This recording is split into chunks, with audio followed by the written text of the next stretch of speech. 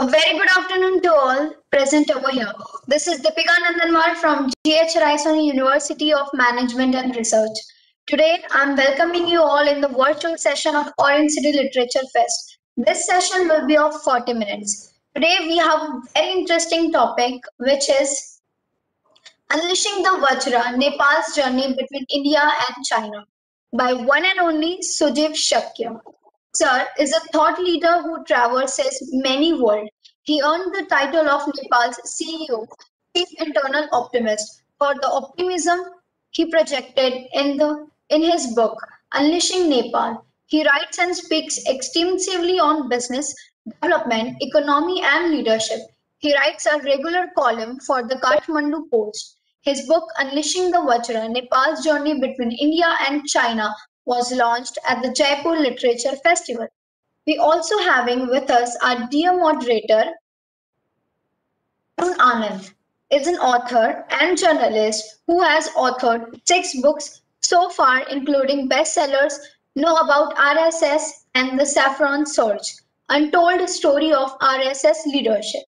His latest book was on Ramjanmabhoomi, Truth, Evidence, Faith, which he co-authored. He is founder, editor of research and reference website www.thenationalistreview.com. He is also research director at Delhi-based think tank Vichar Vinimay Kendra. Now, I would like to hand over this session over to you guys. Thank you, Deepika, and thank you, Sujeev ji. It's a pleasure to have you here.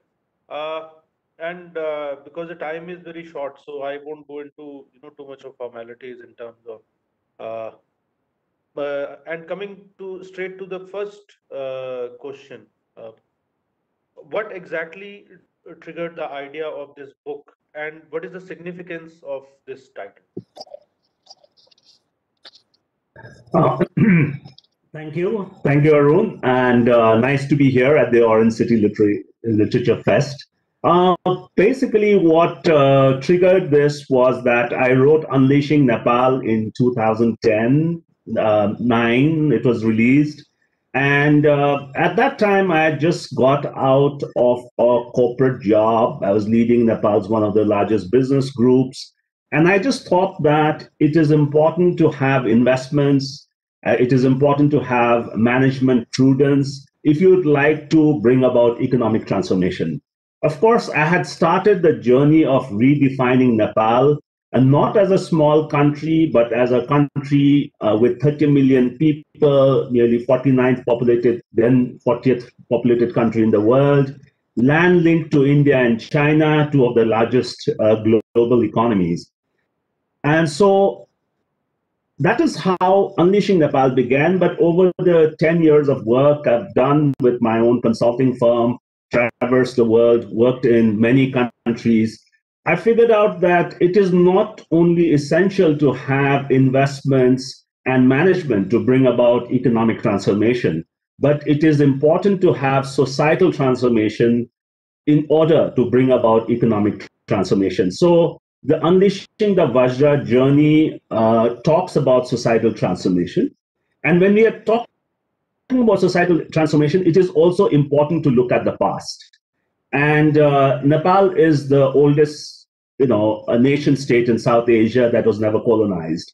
And it has history of, thousands of years, which is very little talked about.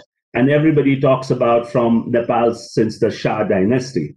And so I said, let me go back to a bit of history, look at what was happening, the migration, the relationship with Tibet, China, India, and then try to define what can happen and what are the potential, what are the possibilities, and try to create a narrative that shows, that talks about the potential, talks about what Nepal can do and what Nepal can unleash its potential. So that's the sort of general, perspective from which that forced me to, think of this book and write. As you said that, so there is a historical connection between Nepal and India, and there is apparently also historical connection between Nepal and Tibet, and then some other surrounding countries also. Now, when uh, you know, generally the perception has been that India has been like a big brother, and there has been a lot of resentment also at times in Nepal. Of late, the situation seems to be things had gone pretty bad, but now it seems that things are back on track. But when we look at there is a growing concern that the influence of China, especially with communist regime being there, the influence of China is growing too much in Nepal, and the and India there is a lot of concern about that in India, and I think globally also, because strategically Nepal is placed in a very important it has a very important geostrategic position. So, how do you look at, or if you could tell our viewers and listeners that the relationship between China and Nepal, how it is shaping up, and what is the role that China has been playing and is likely to play in near future? I'm saying especially in context of the economic transformation of Nepal. I think, see, we cannot change geography. Okay, we are in between India and China. That's a reality that we need to accept, and let us also accept the fact that two countries compete as economic powers. So that is something also we cannot ignore. We need to look at historical perspective, because while a lot of discussions takes place between deep relationship between India and Nepal, we need to also understand that there was deep relationship between China and Nepal also, and especially Tibet and Nepal, because it's as an immediate Himalayan neighbor. And historically, it was Nepali artists that and Nepali thought leaders that took Buddhism to Tibet. It was Nepali architect that built the city of Beijing. So these are important understanding to have, that in the northern border, we do have a similar relationship as in the south border. So the history is important. When we look at the current context, we need to also understand that China has been very aggressive since 2013 after their Belt and Road Initiative. But we saw Chinese activities in Nepal increasing post the April 2015 earthquake. So when the earthquake of 2015 happened, Nepal, was slowly going towards stability, looking at a new constitution. The earthquake happened, and China also came in initially for help. India did some amazing help, but then there was a blockade in September of 2015.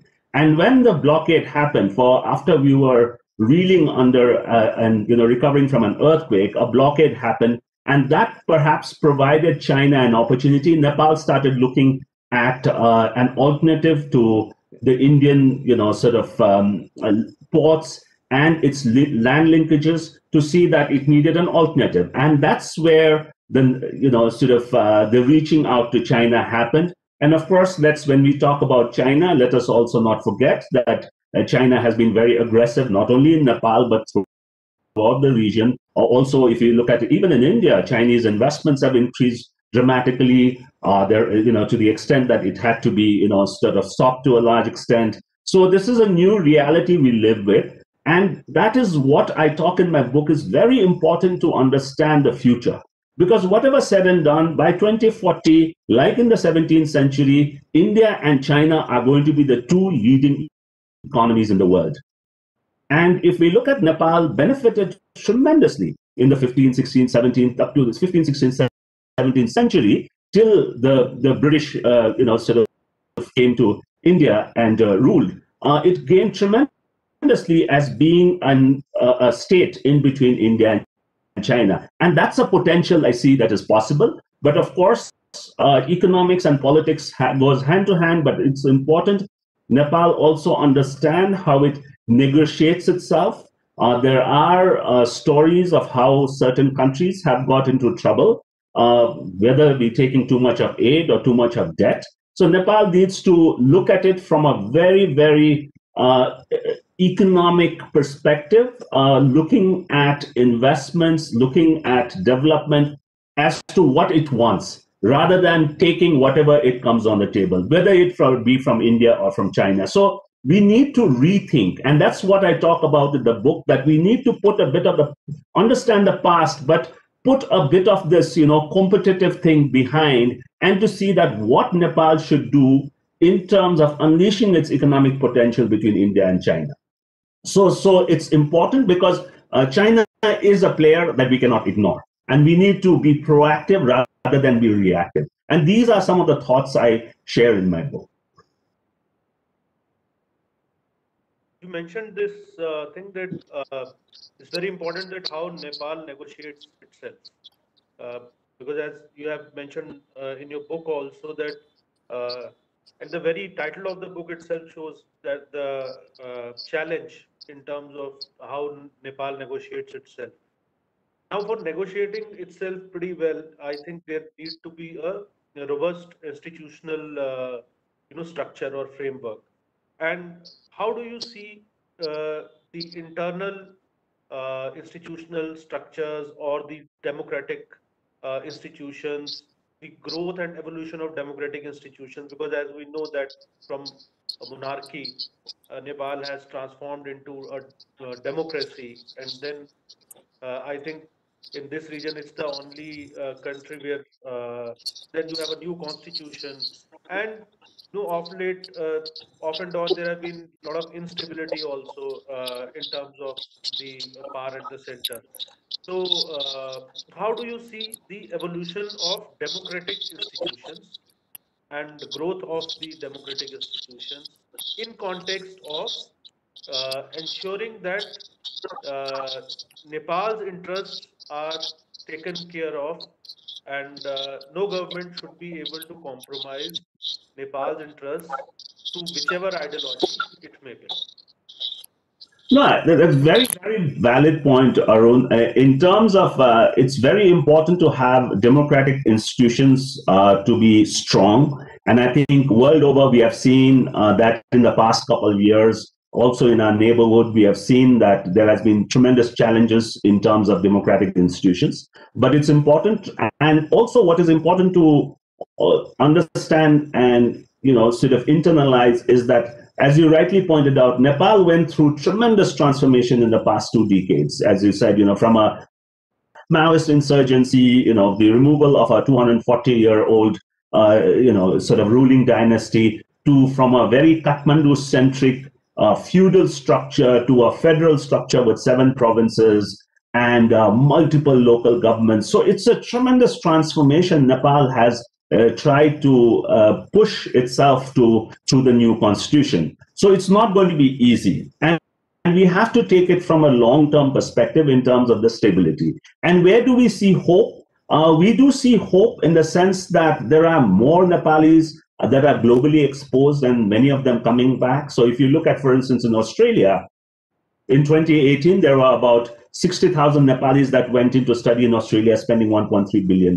So if you look at US, Nepal is number 11, 12, always in sending students, 10,000s of them in UK. So there are a lot of people who are going out. And earlier, there used to, like people like us, we used to come to India to study. Now people are going global, and they're coming back. And this is a young population that is shaping the discourse in many areas.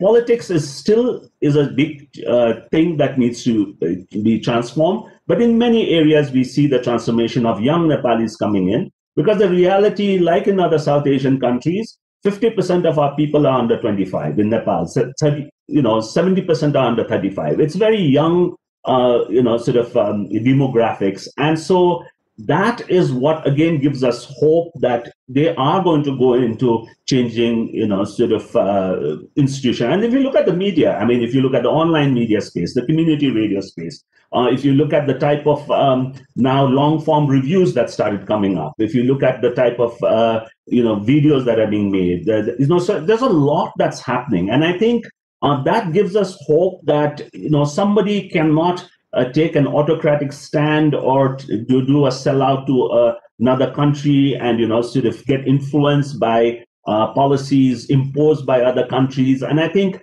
That is something that is strong enough, but definitely the politics is still dominated by the same people who have been there for past 25, 30 years. And that is a big challenge we face. There is hardly any young people, hardly any women. So when that process becomes inclusive, we would see the institutions strengthening. And we see many think tanks come up, many institutions in different areas come up, and especially, again, I emphasize the ones that are run by young people. Earlier also, and if you can just give us a brief overview of how the FIIs, basically the foreign institutional investors, so which are the sectors they are looking at in Nepal, especially in context of India and China, and FIIs from India and China. So, and of course from other rest of the world also. And which are the sectors which are what you call the sunrise sectors? And which sectors do you think are going to be the engine of growth for Nepal's economy in days to come?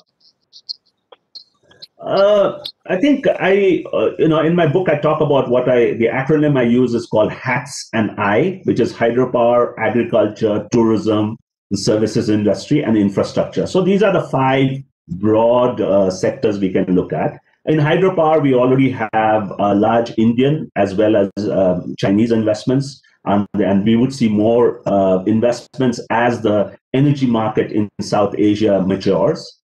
In tourism, we do see quite a bit of investments, but given the current pandemic, it is going to take a bit of time. But unfortunately, we don't see some of the large investors from our neighboring countries.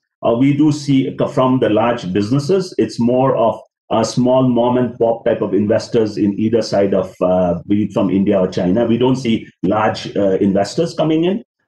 In terms of services sector, that is where we see a lot of, as you mentioned, the rising is that 38% of our exports are currently IT services. So there are more than 800 firms, again, run by young Nepalis that are doing sort of outsourcing work, software work. They are doing programming work.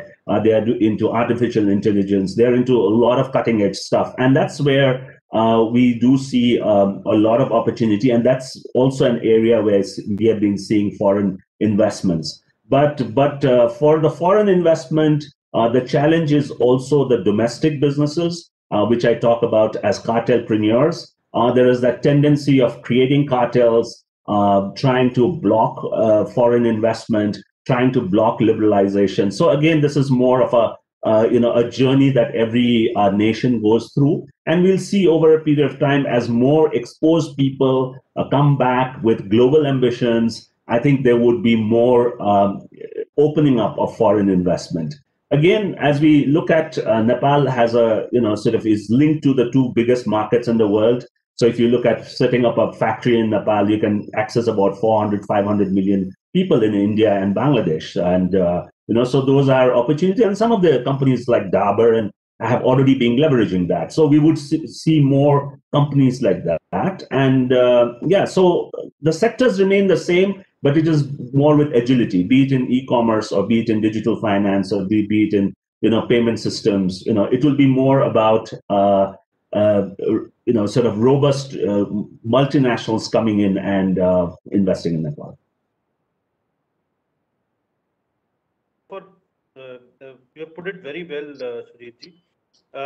I think, as we have witnessed in the past also, that social capital must be created to build a base on which you can build an economic structure. So when I talk about social capital broadly, I'm talking about the education facilities, the health facilities, the regional imbalances which need to be, you brought it up that earlier things used to be very Kathmandu centric. So if you can give us a brief overview of the status of social capital, because India, despite being uh, you know uh, such a big and resourceful country, and despite having such tremendous GDP growth over the last 3 decades or so, so we are still struggling with that social capital thing. So of course here the sheer numbers are a challenge, but India's experience has been that when we built up a strong social capital, so then the decentralized growth happened. And ultimately, if a very Kathmandu-centric growth model is going to be, executed or implemented, so the long run it will have its own, challenges. So in that context, I just want you to give a brief overview to our viewers that what is happening on the on the social capital front, about all these indicators, See, how they are improving and what is being done, not only in terms of the government schemes, but also how the communities are looking at it and how the industries, how the corporates are looking at it. Because yeah, ultimately, you require good human resources if you really want to run, good companies or factories or good businesses. So, if you can just give us a brief overview in terms of what is happening, what are the challenges, and what do you think is the way forward? yeah, very, very, very valid question, Arun.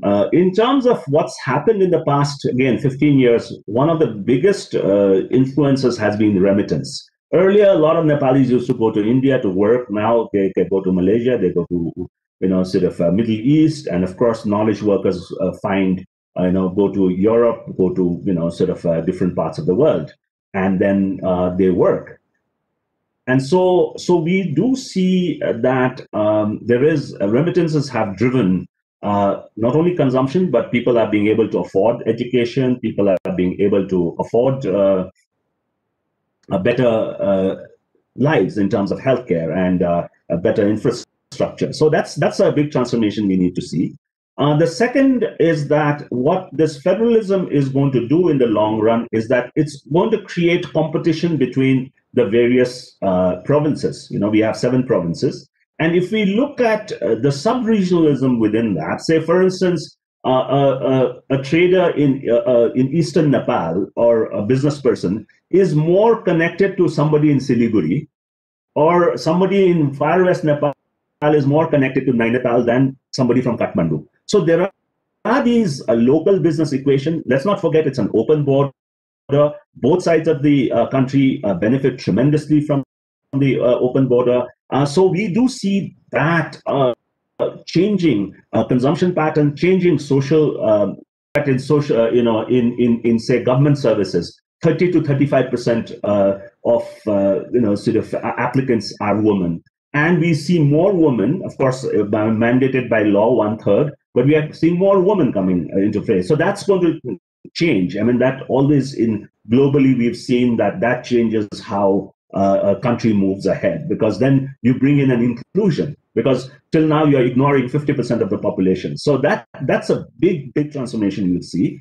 And the affordability of education and healthcare is, again, people are realizing if you educate people, like if you talk to a cab driver in Kathmandu, they would want to send their kids to Australia to study, because they know once they go to study there, they'll find a job there or they'll come back. So those are sort of the transformational thinking that has taken place, and it's very little talked about. And that's reflected in how the restaurants are emerging, is reflected in how people spend their leisure time, how they travel, how they go, so that is all being reflected. And that's a interesting societal transformation that is taking place. Again, it's driven a lot by young people. And that's what is going to, that gives me the hope in, 2025, 2030, 2040, that Nepal would, unleash its potential. And that's basically the foundation in which, sort of my book and my thoughts are laid.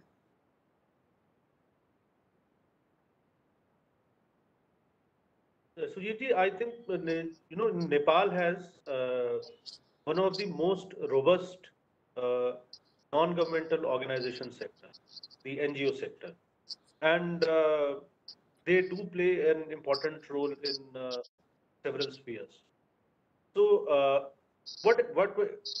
I think in this region, Nepal has kind of, if I would say, even probably maybe even better than India, but they have the literally the who's who of the organizations, NGOs, global NGOs which are working here.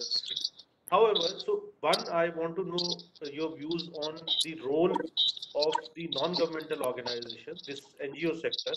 Second, along with that, there is an apprehension also which is expressed, because as we know that a number of NGOs are often, fronts of the intelligence agencies, or some other organizations, uh, which try to create instability, and then conversions is a big issue.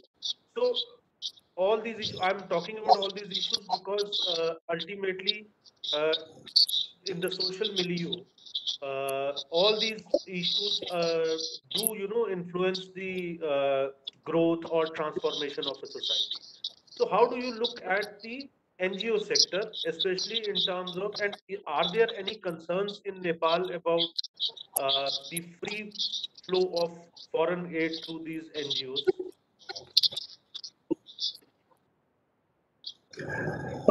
Yes, I think everything has a good side and not a good side. I think it's two sides of the coin. But if we look at historically, interventions of development agencies through NGOs, and especially those who have been working in healthcare, in education, in sort of upliftment, job creation, they have contributed a lot. And and Nepal needs to be thankful to all the donor countries, including India and China, who have contributed quite a bit in terms of sort of supporting developmental activities. But at the same time, I think I totally agree with what you're saying is that there are 2 points of it. One is that a lot of free money creates a sort of a rent-seeking mindset, which in my book I talk about donorpreneurs and grantipreneurs. So rather than being entrepreneurs, you look for free money from somewhere, and that has had its own challenges.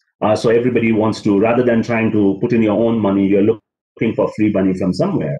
And also if we look at the global aid industry, it had its challenges. It has its good sides, but there has been a lot of criticism around the challenges that have bred. So that's one in terms of the economics part of it. In terms of the societal part of it, of course, because of the presence of civil society organizations, be it, the at the end, our 240-year monarchy had to come to an end, and Maoists could not, push beyond a certain point. And in that, civil society organization, non-governmental organizations played a big role, be it in the constitution building, because things in Nepal could have gone very bad. If the king would not have, sort of left the palace, or the Maoists would have decided to, corner Kathmandu. But then civil society organizations played a big role, and I think we need to complement that, and we need to bear that in mind. At the same time, we have to be very mindful of, sort of a lot of agenda-driven organizations. And I think in the past couple of years, there has been more control in the activities of INGOs, NGOs. And hopefully, we are only hope that it is not politically motivated like in other countries where, it is a way to silence voices. And so that is something that we are hoping that the freedom, as you're talking about, for, sort of outside the government apparatus to do things and to make things happen, that remains. Because if you look at a lot of educational institutions, healthcare institutions, many of them that have been successful outside the government are run as NGOs and INGOs, so there are good positive lessons to learn, but at the same time, I think I totally agree that we have to be wary of sort of unwanted forces using that as a platform of sort of influencing. But having said that, let's also need to agree that most, I would say, 80% of the NGOs do have some political connections, and that sort of, so the larger political issues, groupism, all that spills over day-to-day activities of an NGO. You have put it very well. And Sudhirji, another thing is that now coming back to again the title of your book, because of late there has been a lot of tension between India and China. And as you said that, so what is the qualitative change you see in terms of a situation, with the situation between, with the change in situation between India and China? and with the change of the dynamics, uh, have also changed probably for Nepal in terms of how to negotiate with China and how to negotiate with India, because now the sensibilities are pretty, on a different plane. So, how do you see this India-China, tension? And because there's a lot of economic spill out. Uh, Not only the strategic, there is a lot of economic spill out. India has banned a number of, Chinese apps. There has been restrictions have been put on in terms of giving contracts to Chinese companies.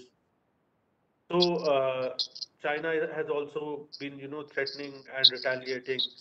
And so overall, how do you see this the challenge for Nepal in terms of does it have to renegotiate its position vis-a-vis both India and China? And is the present government in Nepal seized of this fact and seized of the change, this fact that the situation has changed?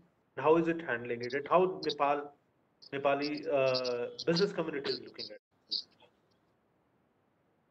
Uh, See, I sort of talk about Nepal in between India and China as the grass in when between with two elephants. So when two elephants make love or they fight, it is the grass that gets trampled. Okay, so we are in a very unique situation of being in between two large countries. Having said that, the way I look at again long term, globalization is not something we can reverse. Today, despite of saying whatever we don't know where a product originates or a service originates.